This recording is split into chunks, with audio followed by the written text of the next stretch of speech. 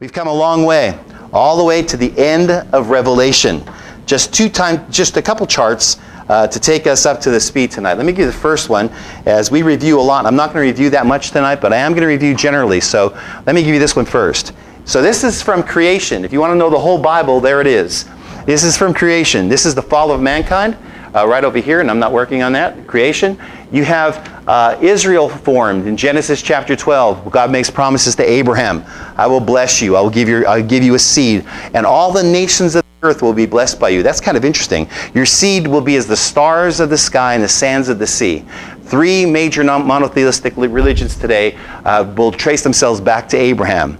Christianity, Judaism, and of course Islam. So they go back to Islam. So Abraham not having a seed, by the way, not until he's 99.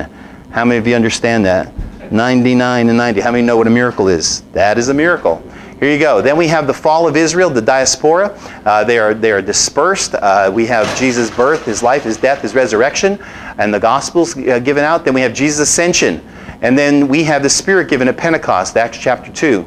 And then we have the church age, which we're living in now. We talked about that in Revelation chapter 1 to 3. And then we have Israel reborn. That's 1948 in your lifetime. Sets the prophetic clock back in motion. And then we have the next event on the church calendar is the rapture of the church. 1 Thessalonians chapter 4, verses 16 to 18. For the Lord himself will descend from heaven with a shout, with the voice of the archangel. The trumpet of God will sound. And the dead in Christ will rise first. Then we who are alive and remain will be caught up, so forever to be with the Lord near. That's the rapture of the church, followed immediately by the 7-year tribulation, mentioned not only in Revelation, but also in Jeremiah and Daniel.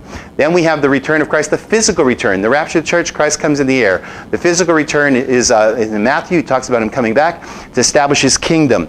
We know that when he comes back, he'll step foot on the Mount of Olives, according to Zechariah. The Mount of Olives will split from north to south. A plain will rise up, and he'll go into the battle of Armageddon and end the tribulation. He will set up a 1,000-year millennium, where Christ will rule from Jerusalem. And this is where people get really messed up, because some people, I don't want to go against any churches, because I think churches, the gates of hell won't prevail against them, and they're God's anointed vehicle. But a lot of times, preaching will stop right here, sometimes right here. Very little teaching on tribulation, very little teaching on the end times, and almost no teaching on this. And so, but there's a lot left. So we'll see the millennial kingdom, 1,000-year reign. We know that Satan will be bound for 1,000 years. He'll be loosed for He'll be loosed after that time to try to make one last effort to the people that are here to surround Jerusalem. But a fire will come down from heaven, 1 Peter says, and it'll destroy it. And then we see this great white throne judgment where all of hell, it's called the second death, where all of hell will cough up its spirits, and the dead bodies that are unsaved will be resurrected, and they will go into the lake of fire. Then we have the new heaven and new earth, eternity, and we have the new Jerusalem coming down. So if you want to see the full recap of that, that's that chart. Now it's kind of a lot, so let me give you this one. So as we go over here, this is where Christ died. Okay, this is the ascension. This is the age of grace. You're living in this right now, the age of grace. We know that Israel was dispersed 1,900 years plus. Jesus gave a prophecy in Matthew chapter 24. He said, not one stone will be left upon another. He talked about the temple being destroyed. They were in 70 AD. Titus of Rome came down, who later became a Roman emperor. He destroyed the temple. The Jews were scattered. They went to 4 corners of the world. The Jews that went into Europe are Ashkenazi Jews. Jews that went into Africa are Sephardic Jews. We know that there's prophecy after prophecy in the Old Testament. It says that the Jews, towards the end times, the Jews will be drawn back. Well, that's called Aliyah. Aliyah means coming from different nations. Jews assimilated to other nations. You have German Jews, Polish Jews. We know what Hitler did. He tried to rid Europe of all of its Jews, putting them in concentration camps, over 18 of them. And so we see that the Jews, Hitler unwittingly played into God's hands. That sounds strange, doesn't it? But evil always plays into God's hands. Because Hitler did that, the Jews did not just disseminate and blend out. What happened was they wanted a homeland. So we had the Zionist movement in the 1900s start, and it was fueled by World War II, so the Jews wanted a homeland. They would make that homeland. By the way, at that time, Palestine was, that's not a Arab name. Palestine was a Roman name given to Israel after they destroyed Israel. Jerusalem, they renamed Ayatollah Capitolina. They renamed Israel Palestine. It's not from Arabs at all. It's from the Romans. And so the Jews wanted a homeland. The UN got together and decided they wanted to send them to Argentina. Can you imagine the Holy Land being Argentina? Be ridiculous. So anyway, they go to Israel and they settle Israel. They have what's called kibbutzim, which is a plural of kibbutz. Israel's a swampland. They drain the swamp. They water the desert, and they fulfill prophecy. The Bible says in the last days that the desert will bloom as a rose. Israel today, small nation, about the size of Connecticut, exports more fruits and vegetables than any other nation on the planet. Israel has almost about 67 types of fruit that come out of it. In America, you got to go to Washington State to get apples, and you got to go to Florida to get oranges. In Israel, apples and oranges grow across the street from each other. So obviously God's done something for Israel. In your lifetime, Israel's become a nation, sets the prophetic clock back going. That's why we believe we're in the last days, because Jesus said this generation that sees this will not pass away till these things be fulfilled. Matthew 24:32. So we have the next event, the rapture. We will go to the bema seat of Christ. We're judged by our works. None of us go to hell. Somebody say amen. We don't get punished. We just get a degree of rewards. And then we have the 7-year tribulation here, at which time we'll be doing the marriage supper of the Lamb. There's the millennial kingdom, Jesus ruling when he comes back. There's the Mount of Olives that he splits. We know that the nations are judged. Satan is put into a bottomless pit. He's brought back up right here at the great white throne judgment, and then the new heavens and the new earth. So if I could give it to you in a simplistic form, because obviously that's pretty tough. Here you go. Tribulation. Final judgment of iniquity and the unrighteous. It's also called the day of the Lord in Scripture. The present heavens, then we have the millennium, which is the 1,000-year millennium. Then we have the present heavens and the earth dissolved, Satan cast into the lake of fire. Then we have the new heavens and the new earth created. Then the descent of the New Jerusalem, Revelation chapter 21 and 22. Last week we did 21. This week we'll do 22. That is the New Jerusalem. That is the descent of it. Now again, most people, and then the new heavens and the new earth, eternity starts up again. I think that people don't understand the history of mankind. The history of mankind is leading someplace. We're going somewhere. This world is not going to be like this millennia from now. Several millennia from now, this world is going to be totally changed, because there'll be a base of operations where the saved will be ruling the nations. They'll be ruling the rest of whatever God's creation is going to house. And so we never get that concept. We never hear it preached, because there's so much ifs, I guess, and most people haven't delved into it. But how many believe something's coming? How many of you think that you're going to go to heaven and sit on a cloud and strum a harp? Please don't raise your hand, because you're not. Heaven is a very active place. God didn't create us just to die and go someplace and do nothing. He created us to be rulers and reigners with him. That's pretty exciting when you think about it. You know, a lot of times we look in the mirror and we realize that when I get up in the morning, I think I'm 19. Because your brain doesn't age. How many of you know that? Then I look in the mirror and somebody else shows up. I don't know who it is, but somebody else shows up. But you know, the whole idea is we're not going someplace to die and then just be not used. We're going someplace, we're progressing someplace, and we're giving an opportunity to rule and reign. That's why we're here. That's why the enemy goes at you every single day, because he knows that you're going to take his place and you're going to rule and reign someday. So the big picture most people just miss. Revelation gives us that big picture. Lance isn't here. He has some problems, I guess, with his mom, so usually we put Lance on the spot and let him do the Revelation rhyme. Let me tell you about the rhyme. I developed it 30 years ago. I developed it so we can remember a mnemonic, an aid to memory, so we can remember what's in Revelation. Let me test you. What's in Revelation chapter 4? Anybody? If I went to a group of pastors and they were in a congregation, there was 100 or 200 or 300 of them, and I asked them that, they'd have to open their Bibles. So this is the power of that rhyme. So let me give it to you. I know we've gone over and over it, but let me give it to you. Revelation chapter 1, you could say it with me. We shall see the sun. Revelation chapter 2, work of churches to do. Chapter 3, where will our church be? Chapter 4, the elders sit, 20 and 4. Chapter 5, a wounded lamb alive. Chapter 6, 4 horsemen, fire and brimstone mix. Chapter 7, 2 multitudes taken to heaven. Chapter 8, third of life affected by wormwood's fate. Chapter 9, Euphrates angels unwind. Chapter 10, land and sea become gods again. Chapter 11, 2 multitudes taken to heaven. Chapter 12, history into the wilderness they dwell. Chapter 13, Antichrist will soon turn mean. 14, 144,000 and the vintage judgment scene. 15, 7 vials poured out by the angelic team. 16, earth bombarded as never before seen.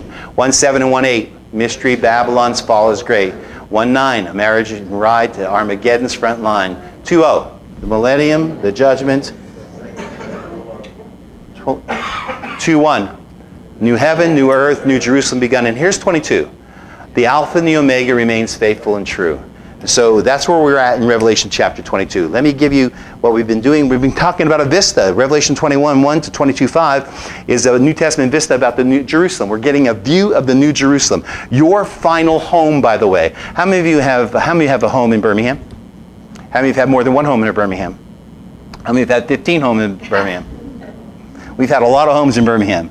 But that's not our final home. Your final home and my final home is the New Jerusalem for eternity. And so, you know, if you can wrap your head around that just a little bit, maybe you want to know about it. You know, Cheryl's a realtor, and so if anybody needs a home, I'm just giving her a free plug. That's not where I'm saying it. She's a realtor, and let me tell you something. When people, that was cheap. She's a realtor, and when people want a home, they have to ask her all kinds of questions about that home. You know, yet we have an eternal home, and I don't know if anybody's asking any questions about it. I mean, where are we going? What's going on with this home? So that's what we're going to talk about tonight. Revelation chapter 22. They discover the mansion of Jesus. By the way, Jesus talked about his Father's house are many mansions. He was talking about the New Jerusalem.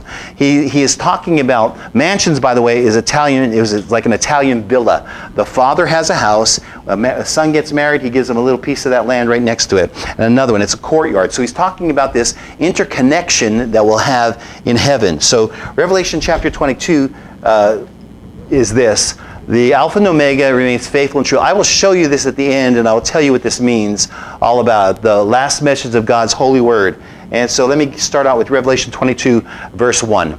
He showed me a river of water of life, bright as crystal, proceeding out of the throne of God and of the Lamb in the midst of its street. Now he's talking about inside the New Jerusalem. This is not heaven. This is the New Jerusalem. There's going to be a new heaven and a new earth wherein dwells not righteousness, but the New Jerusalem is the center of operations. It is our home. Remember, this is still talking about the New Jerusalem, our future home. And I've shown you some pictures. I don't think pictures can do it any justice. It's the center of our eternal future, the city of God. It's our city, our eternal base of operations for the future. Now, I can let my mind roam and tell you what I think is going to happen, but I'm going to tell you this. If creation happened right here, and this is eternity future, we are right here. We are very close to what happened in creation. This is going to be a long, long time. We think a lot of time has passed since Adam and Eve. It hasn't. This is a trial. This is a test. This is for us to show ourselves approved, because we are going to be springboarded into an eternity that's going to last forever, that you're going to rule and reign. This is going to be the center of the base of operations. Man, it's mind-blowing. I wish more people would understand what's going on. And listen closely, because in chapter 22, it reveals some key elements of what the future will be like. God's not trying to tell us everything about the New Jerusalem. He's giving us some key elements, just like he doesn't try to tell us everything about the stars. We have people who study the stars, astronomers, for their whole lifetimes. They write books on it. They become doctorates on it. God said 5 things about the stars, the Bible says, and he made the stars also. He's not trying to explain himself, but in reading Scripture, you'll see some points of what's happening. You'll put it together. That, hopefully, is my forte, to bring things together like that. Verse 2 says this: in the middle of the street, and notice there's only one street. It's a street of gold. There's not streets of gold, and they're not in heaven. It's in New Jerusalem. And on either side of the river was the tree of life, which bore 12 fruits, each tree yielding its fruit every month. It says the leaves of the tree were for the healing of the nations. Now, just listen to this, because you need to understand what's going on. So there's a tree of life. And this tree of life is in the middle of the river. It's obviously hanging over on both sides of the river. It's massive. It's in that river. And the fruit, 12 manners of fruit, and the fruit is for the healing of the nations. Now remember, this is the New Jerusalem. Another translation puts it this way. Through the middle of the street of the city, also on either side of the river, the tree of life with its 12 kinds of fruit, yielding its fruit each month. And the leaves of the tree are the healing of the nations. So obviously, we got a couple things going on. We got an understanding that Earth is still having some type of time frame, because it's talking about months. So we're not bound by time. So this tells you Earth is still bound by time. How many are with me? Time is a man thing. It's not a God thing. A day with the Lord is 1,000 years, 1,000 years but a day. So it says it's for the leaves are for the tree, for the healing of the nations. Now, just listen to this and don't try to figure it out. Let me explain it to you. This is the tree of. This is a rendition of the tree of life.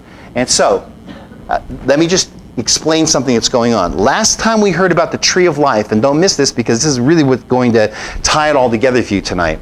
The last time we heard about the tree of life, does anybody know where? The Garden of Eden. Remember I told you Revelation chapter 22 reads like Genesis chapter 2. The last time we heard about the tree of life was in the Garden of Eden. Listen to what it says. It says, and out of the ground made the Lord God to grow every tree that is pleasant to the sight and good for food. The tree of life also in the midst of the garden, and the tree of knowledge of good and evil. Let me go a little further and tell you about it.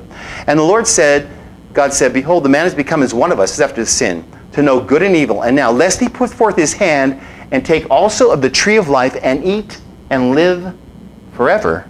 So he drove the man out and placed at the east of the garden of Eden cherubim, flaming sword which turned every way, to keep the way of the tree of life, to keep man from the tree of life. Obviously, this tree of life can give immortality. So who will need immortality? You won't. You have a glorified body. You will be living forever. So who will need immortality? Anybody? The people that are left on earth. The people that are going to be the base of operations that we're going to rule over on earth. This is not preached. It's not taught. I don't know if people don't want to wrap their heads around it, but there's going to be humans. They're going to last forever as long as they eat of the tree of life. When would Adam and Eve died if they didn't sin? When would they have died if they didn't sin? Never. Why? Because they ate the tree of life. You're looking at me like I have 9 heads. How many of you get it? How many don't get it? They ate the tree of life. Adam and Eve, had they not sinned, when would they have died? Never. As long as they ate the tree of life. So what would they have done? Multiplied. They would have multiplied. And then what? And then rolled. They would have filled the earth. And then once they filled the earth, what would they have done? We're pushing 8 billion people right now. We don't live thousands of years. If we lived thousands of years, we'd have 100 billion people on this planet. We'd never be able to support people. How many understand what I'm saying? So where would we go? Other planets. We'd have to have some technology given to us, some supernatural technology given to us to take us to some other planets so that they can be seated there. So the earth is the base operation. That's why I say we're so close. We are the base of the rest of God's creation. Paul said that we're going to rule in the worlds, S, to come. Worlds. So here's our problem. We have a concept that, oh, Walmart and the Galleria, and that's our concept. Our concept is so limited, it's not even funny. Our house, we live over here, we have this kind of car, we have this. Our concept is so limited. All we think about is our little circle and what we have. We don't ever think about things like this. But then you got to ask yourself a question, so why did God make you? Why are you created? To go to Walmart and the Galleria and to buy a car? Obviously, he has a bigger plan in store for us. Somebody say amen. So the tree of life shows back up in the New Jerusalem, which means that people are going to have to get that tree of life. They're going to have to get that manner of fruit. They're going to have some access to that New Jerusalem to get the manner of fruit for the nations, so the nations can live forever. Let me tell you one of the most important things that can happen on planet Earth right after the New Jerusalem comes down is somebody being representative of each nation to go to the New Jerusalem to be able to get the tree of life, get the fruit so that they can bring it back and people can live forever. It's a powerful, powerful concept that the Scripture tells you about. So how did Adam and Eve, mortals, live forever before they sinned? They were not immortal, by the way. They were mortals. They ate from the tree of life, which makes you live forever. They were literally forbidden to eat from it after they sinned. Why? Because the wages of sin is what? Death. Physical and spiritual. So they couldn't eat from the tree of life. God wouldn't let them because they would have been able to eat. They would have been able to live forever. So come on, you should be getting it by now. This is the same tree we see growing on both sides of the river of the New Jerusalem. So who is it for? It's not for us. At this time we'll be immortal in our glorified bodies, already living forever. Just follow it. Revelation 22 tells us who this tree of life is for. God here is recreating his original plan for mankind. Did God make a mistake when he created Adam and Eve and told them to be fruitful, multiply, and live on the planet? No. That's his design. That was his plan for humans, for mortals. But when sin came, man was never intended to go to heaven. Adam and Eve were never intended to go to heaven. The Bible says that God walked with them in the cool of the garden in the middle of the day. They were never intended to go to heaven. Where else were they never intended to go? Hell. Hell wasn't created for man. It was created for who?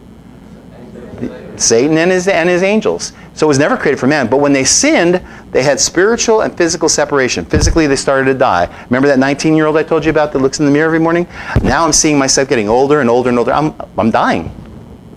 I mean, not right now, but I'm dying. Every 7 years, I hate to throw this on you, every 7 years, the cells in your body change. You're actually not your same person. You have not one single cell after 7 years of living that you have right now. So your bodies are dying, and every time they replicate, your DNA unzips. What that means is, where you didn't have lines on your eyes, Now the next cells that are coming in are a little bit weaker and a little bit weaker and a little bit weaker, and finally your eyes used to be here, they're down here. You understand what I'm saying? So we're decaying. It's the wage of sin. It's death and spiritual separation. Jesus came to give us spiritual reunion with God, and our glorified bodies gives us physical reunion with God. We do not die anymore. We become immortal. So he does this. Listen to what Revelation says. And there shall be no more curse, because death is a curse. Listen, work is a curse. Somebody say amen. It's part of the curse. But the throne of God and of the Lamb shall be in it, the New Jerusalem, and his servants shall serve him. So we know that, that there's no more curse. Where do we read of a curse before? Well, we read of a curse in Genesis. In Genesis, when sin comes, we have a curse. God cursed the serpent, the first thing. Then he cursed the woman, Eve. He actually didn't curse Adam. He cursed the ground for Adam. Adam, 1 Timothy says, was not beguiled by the serpent. The serpent came to Adam before he ever came to Eve, and Adam never sinned. Eve's sin was disobeying God and her husband. Adam's sin was idolatry. He worshipped Eve more than he worshipped the Word of God. And so he didn't want her to die alone. But the curse came. The curse came from the serpent, the woman, Adam, and then finally the earth in that order. That's why you see a new heaven and a new earth. God's restoring everything. Also in Revelation chapter 22, verse 3, God sets up his eternal rule over his creation. It's called a theocracy.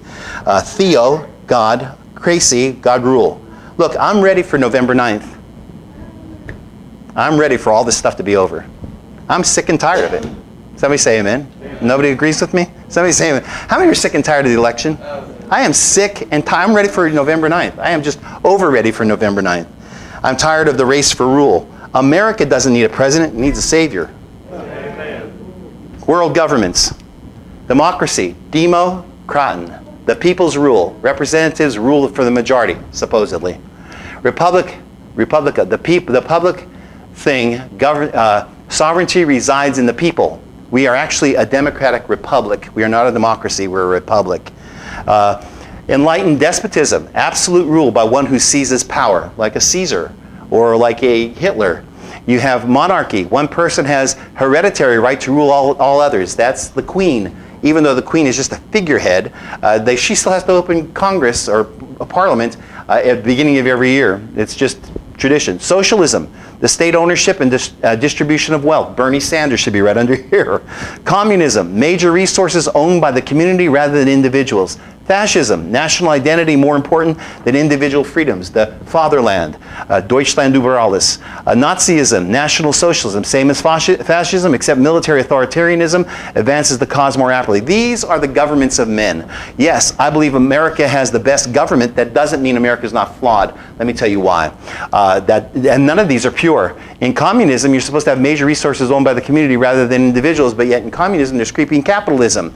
There are bonuses that are given. That's not communistic. And in America, a republic, we're not supposed to be communistic, yet there's creeping communism. We have unemployment compensation, taken from the haves and given to the have-nots. We have disability, taken from the haves. Now, that may be social programs, but they're communistic. And so we are flawed. The world is flawed in its rule. Let me tell you a little bit more about it. The ultimate thing, theocracy, is theocracia, government by God. An Ayatollah Khomeini is leading a theocracy, believe it or not. He is even the prime minister, the president of Iran, can't do anything with the spiritual leader unless the spiritual leader Ayatollah Khomeini says something. The Incas, they had an emperor descended from the sun god. The Egyptians, Pharaoh descended from the sun god. Those are all theocracies.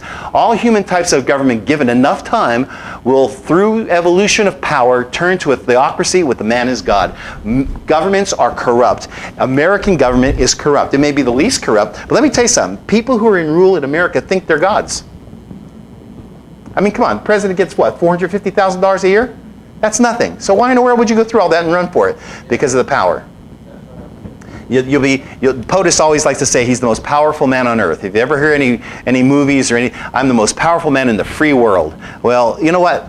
That's why they run for it, because there's some type of draw to be able to rule everyone, because it's in our nature, because we're called to be rulers and reigners.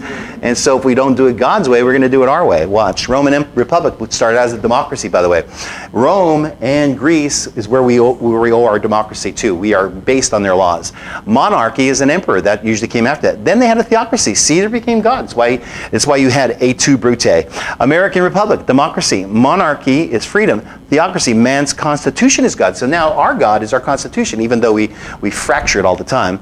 Future world leader, democracy. This is the Antichrist. It'll become a monarchy, a dictatorship, fascism, Nazism, one world leader. He will act as God and ultimately will do that. So what is a theocracy? Well, a theocracy is this. Theo, God, crazy, rule, pure purpose. People exist to worship the leader who in turn supplies for their every need. Now watch this one because it's pretty powerful. Leadership, God, who demands complete rule. Freedom of speech, unlimited, will center willingly, there's the word, around the leader. Do you know what the fascism does and socialism does and communism does? They shut down the free papers. They shut down free speech because they want to be in the best light. Well, you will want to praise God in a theocracy. How many are with me today? How many are with me today? This is powerful stuff. Religion is man-made, by the way. Worship will replace it. Religion is man's way to God. Yet religion is pathetic. Because religion says, do this, don't do this, do this. It has nothing to do with God. It has to do with God's relationship. Race, human, no distinctions. War and peace, there will be no more war, eternal peace. Ultimate goal, to have total rule with the bride forever, so as to continue in God's plan for the ages. Because that's what the whole thing's about. Man, that right there, we can close up shop and say you went to church. Even though this isn't a church. All right, you ready? You still with me tonight? So we don't need a government of the people, by the people, and for the people. It's not anyway. We need a God who lives in his people, is worshipped by his people, and righteously rules his people. Revelation 22:3 tells us it's coming. It is coming. Look, man's governments just don't work. They never work. The worst sometimes is just is that they become godlike. But here's a pure theocracy. We don't need enlightened despots, royal families, ayatollahs, dictators, emperors, parliamentarians, or presidents. We need a king. And that's what we're headed for. King Jesus, to rule the world and eternity. Soon he will do just that. Look at Revelation chapter 22, verse 4 and 5. And they will see his face, and his name will be written on their foreheads. And there will be no night there, no need for lamps or sun, for the Lord God will shine on them, and they will reign forever and ever. This is us, the New Jerusalem. This is his servants. So no wonder why the enemy during tribulation wants to put a number or a name on the foreheads of his servants. He's duplicating something God's going to do for eternity. Your citizenship won't be a card that you carry. You won't be a card-carrying Democrat or a card-carrying communist. You will be a forehead-carrying God. You will be marked with God's new name in your forehead. So let me give you a little recap of the vision. Verse 6. And he said unto me, these sayings are faithful and true, and the Lord God of the holy prophets sent his angel to show his servants the things which must shortly come to pass. As we continue on, verse 7 says this. It says, behold, I am coming soon. Blessed is he who keeps the words of this prophecy of this book. And now that's an interesting statement, blessed. We hear a lot of people saying, I want to be blessed, or we might hear a lot of people praying that they're going to be blessed. So what does it mean to be blessed? When little Susie prays at night, when she says, and Lord, bless mommy, and bless daddy, and bless Uncle John, what's she really saying? Well, it's not what we think. We have the wrong idea of blessings, a really wrong concept. Jesus told us who is blessed in Matthew chapter 5, verses 1 to 12. It's called the Sermon on the Mount, the Beatitudes. Blessed are those, how many remember? So blessings come, according to Jesus, this way. Jesus told us who is blessed in Matthew 5:12, where he lists those who were to be blessed in the Beatitudes on the Sermon on the Mount. According to Jesus, little Susie is saying, let them be poor in spirit, let them be mourning, meek, hungering and thirsting for righteousness, merciful, pure, peacemakers, and persecuted. Wow. According to Jesus, those are the ones who are really blessed. So how could these such things lead to happiness? Well, it seems like it leads more to the opposite of happiness, doesn't it? But the Beatitudes tells us something very specific. We can never be happy when we lead self-centered lives. Self-centered lives will never make you happy. And that, unfortunately, is what America sometimes is all about. The more things we could stuff into our house, the more things we could stuff into our 401ks. That's wonderful. That's fine. But that's not going to give you happiness. That's not going to give you joy. Blessed are the things that Jesus said. You get blessed when you do for others. You get blessed when you reach out with the gospel. Here in Revelation, we're promised we will be blessed. How will we be blessed? We will be, when we say ruling the nations, it's not with an iron hand. We're going to be the substance for people to actually live. We're going to be the things that make people's lives great. You're going to be a ruler over people, and those people are going to love you because you're going to do everything for them. And so it's a whole different concept. Revelation chapter 22, verse 8 and 9 goes on. And I know I'm going quickly, but that's okay. Now I, John, saw and heard these things, and when I heard and saw, I fell down to worship before the feet of the angel. He's calling this bright one an angel, who showed me these things. Then he said to me, by the way, angels have no sex. So when you hear that word he, there's something different going on. Then he said to me, see that you do not do that, for I am your fellow servant, and of your brethren the prophets, and those who keep the words of this book, worship God. Now, what in the world's going on here? I've told you this before, so I'm going to tell you again. It's Daniel. Daniel's the one that shows in the New Jerusalem. What happened was, Daniel lived in 600 BC. God took Daniel at a time, and he took John at a time into our future, put him in the same spot. Daniel sees it probably a couple minutes before John does, and he starts to show him everything that's going on. Now, the revelation's given to Daniel way back in the Old Testament. He saw it way back in 600 BC and wrote about it. And he was told by God back then, if you read the book of Daniel, to seal up the words of what he saw. How many of you remember reading that? God said, seal those words up to Daniel. Now watch. He says, until the time of the end. Now, 696 years later, he's revealing those words to John. You want proof of it? Watch this. Do not seal up the words of the prophecy of this book, for the time is near. Revelation 22:10. So Daniel's opening up the words that God told him to seal 694 years before. Man, if you can't see the connection of Scripture, how many are starting to see this whole thing start to connect? How many are starting to see it all connect? How many are asleep? How many are still with me? How many are seeing it connect? This is not just taking a verse out of here. I do not like anybody, whether it's a preacher or teacher, takes one verse and preaches something that doesn't connect anything in the Bible. You've got to connect it. This is the whole thing. This is the whole story. This is the whole ball of wax. As it goes on to say this. Let him who does wrong continue to do wrong. Now remember, this is being written, even though we're talking about the New Jerusalem, it's being written to people that have not seen it yet. People are still living in their lives. To us, it's the people still going through temptations. So here's what it says. Let him who does wrong continue to do wrong. That's kind of an interesting statement, isn't it? So you want to sin, go ahead and sin. If that's true, you're only hurting yourself. If you want to go and continue to do wrong, then do it. I just showed you where people are going to go who worship me and what's going to happen in their lives. But if you want to keep doing what you want to do, then do it. How many times have you said that to your kids? How many times you say, you know what, I can't tell you anymore. You want to do this? Keep doing it. Go ahead. Do whatever you want to do. Thankfully, I've never had to say it to my kids. Let him who is vile continue to be vile. Let him who does right continue to do right. Let him who is holy continue to be holy. Behold, I'm coming soon. My reward is with me, and I will give to everyone according to what he has done. I am the Alpha and the Omega, the first and the last, the beginning and the end. Blessed are those who wash their robes, that they may have the right to the tree of life, and may go through the gates into the city. So he's talking about this being this Alpha and the Omega. By the way, when I look at hear the words Alpha and Omega, I'm always taken back to Jerusalem. I'll be going there in December again. And this is the Garden Tomb. That Garden Tomb was discovered by in 1899 by General Gordon. He actually felt the Holy Spirit tell him where it was. They dug 22 feet down in the earth and found this, a first-century tomb with a one grave in it that was cut out and another grave that wasn't. It was a new tomb. It fits the scriptures perfectly. Those little blocks there have been added because of it was broken. Over here is a trough for a rolling stone right here. This is called the soul hole. What happens in Israel, Jews, what they would do is they would put people they'd lay them out just like we would, like a wake. They would give them 3 days. They believed in 3 days, it's just tradition. They believed that their soul had to leave. And so it's a weird tradition, but this is the soul hole for their soul to leave. This had a stone around it. This is a first-century tomb. Inside that tomb, there are 2 spots. This one is Jesus' spot. They had a lintel right over here, a piece of stone. I have a picture from 1899. I bought it in a little antique store in Israel. It's probably worth, I don't know, maybe $20,000. There's only one of its kind. It shows the stone there as soon as they opened up 2 days afterwards. And it's the only picture I know of. I told the Garden Tomb about it. They want it for their thing. I'm probably not going to give it to them. I'll bring it in and show it to you. But it has this lintel. There was a thin piece of stone right here. This is a new tomb. There's one here and there's one here. This is a place where you can sit. This is a place where you can sit where the angels were. This right here had its feet carved out, because what they did in the new tomb was out of limestone. What they did in a new tomb is they didn't cut the feet out until the person, whoever died, is going to be buried in it, because they didn't know how tall they were.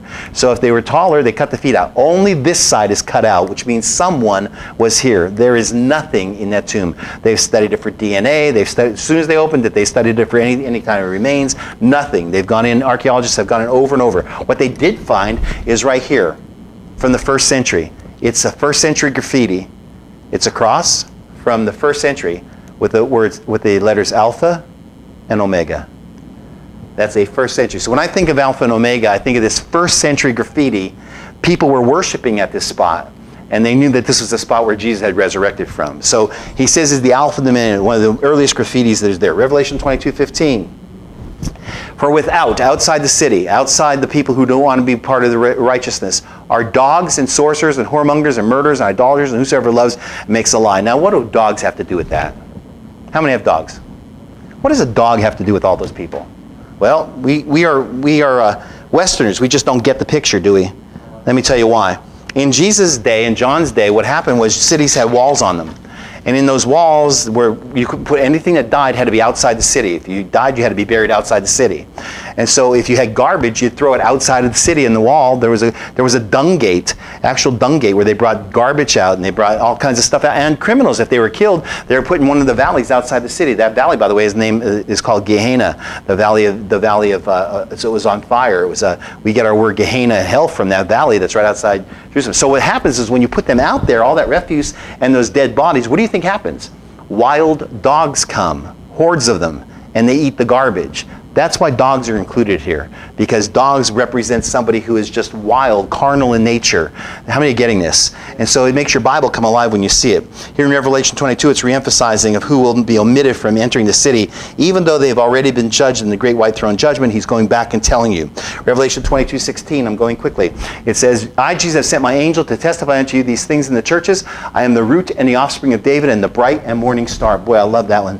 The bright and morning star. When you get up in the morning and you look at you look outside, you'll see the moon. If it's still kind of twilight, or not twilight, but if it's dusk, not dusk, if it's early morning, you'll see the dawn. You'll see the moon. And next to the moon, you almost always see a star. That star is Venus. It's called the morning star.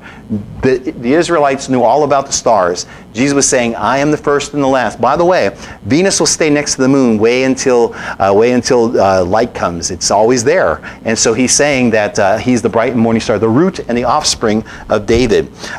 This is Jesus, slain from the foundation of the world, the Bible says. There's a time verse for you. To fulfill God's ultimate plan for the ages. Wounded for our transgressions, it says, bruised for our iniquities.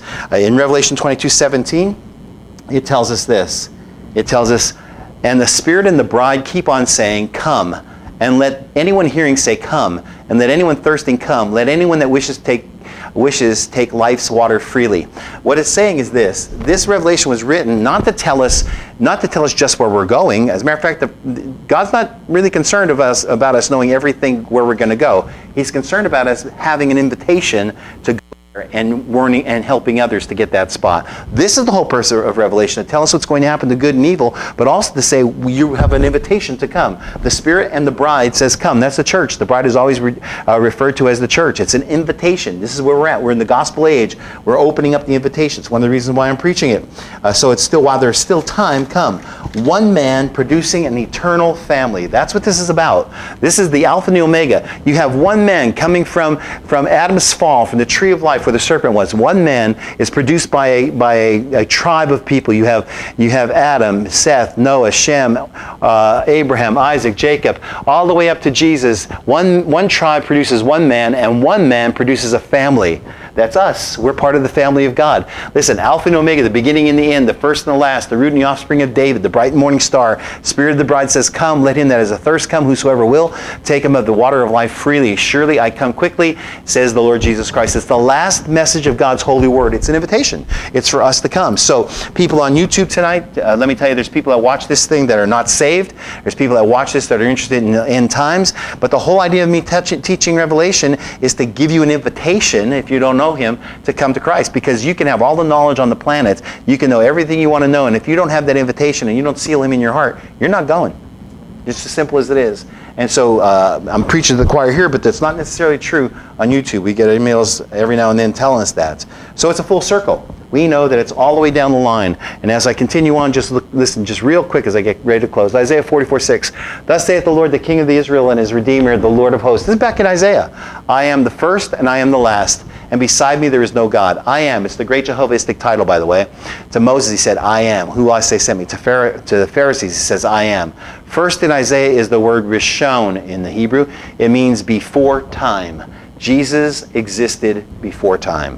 Last in Isaiah is Acharon. It means uttermost, the very last after time. So here's the deal. We are living in the gap between eternity past and eternity future. You and I are right here from creation, Genesis 1:1 to 2 Peter, the new heaven and new earth. We are right here. There's been ages. We have had the age of innocence, the age of sin, the age of the law, the age of the cross, the age of grace, which we're living in now, the age of tribulation, and then the age of wrath, and the age of innocence again. It's a full circle. We are headed towards eternity future. You are here by divine plan. You're saved by divine plan. You didn't choose God. He chose you. So you got to ask yourself a question. Why did he choose you? Well, he chose you because he has a design for you for eternity. How many are with me tonight? God does not want this book altered in any way, by the way. This is what he says.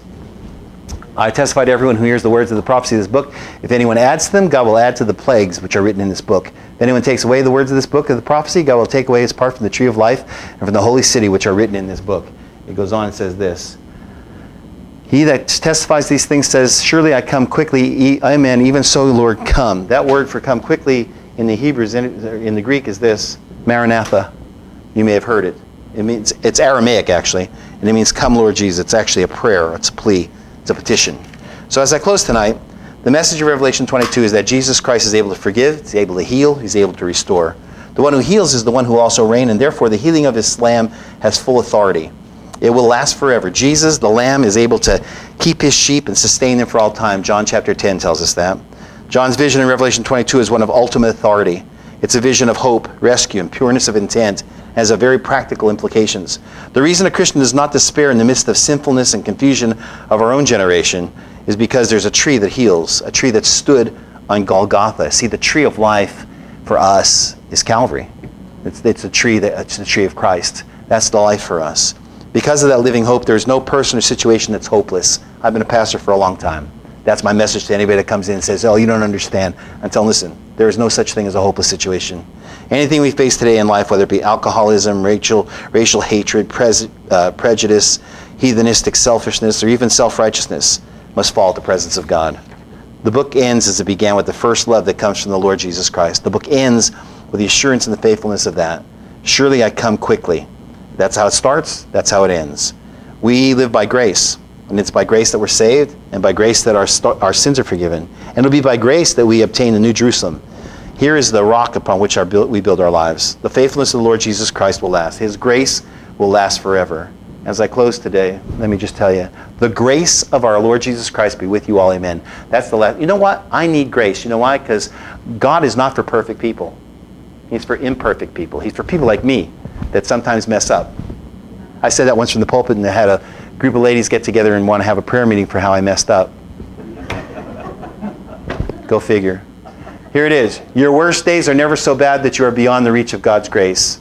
Your best days are never so good that you're beyond the need of God's grace. Grace isn't a little prayer you say before receiving a meal. It's a way to live. New heaven and new earth, a renewed universe. That's what God is promising us. So let's bow our heads tonight as we pray. Father, again, we thank you. I thank you, Lord, for this study. I thank you for those who have come, Lord God. I thank you, Lord, that there is a desire and need for all of us, Lord, because we are imperfect. We need you. And Lord, we're thankful that we can get the knowledge, but Lord, more than the knowledge, we're thankful for the grace that just applies like a icing over our life and covers our sins. And Lord, I'm just thankful for Christ, for the tree of life that we can take from every day. I pray a blessing on everyone that's here tonight, Lord God, every family. In Jesus' name, amen. Revelation, that's it. Thank you. Any questions before we leave tonight? Anybody have any questions? Listen, if you do have any questions, write them down, no matter what they are. Next week, please come. We're going to have some question and answers. Well, we'll make sure we're verbal with all the questions so people at YouTube can find out and hear it, so we can repeat them, and we'll answer those questions. It can be on anything in the Bible you want. It's time to stump me. So you just want to come and let's just talk about it, okay? God bless. Thank you for coming tonight.